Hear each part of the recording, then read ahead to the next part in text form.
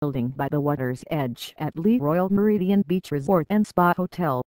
Shabby kept covered up with a black sarong wrapped around her waist and wore her blonde locks down loose. The fashion-conscious star added a chic gold necklace and a sun hat to edge up her look. The star was making the most of one of her last days of sun before heading back home to the UK. Meanwhile, Shabby rang in the new year at Sego Restaurant at Lee Royal Meridian with a host of celebrities including Mark Wright and Michelle Keegan, Gemma Merriman and Jennifer Metcalfe and Greg Lake. The 28-year-old star kept covered up in a plunging black dress with a daring thigh-high split, which displayed her toned and tan legs. Her blonde hair flowed around her shoulders in loose waves, and Abby completed her look with a delicate pair of strappy heels.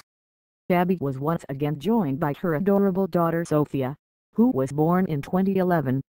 Just a few days before Christmas, Shabby took to Twitter to reveal her pregnancy with husband Peter, adding an equally excited post just moments later. Stoke City striker Peter added shortly after, "We are expecting baby no to woo." The couple tied the knot in a lavish ceremony at Stapleford Park Hotel in Leicestershire in June 2011.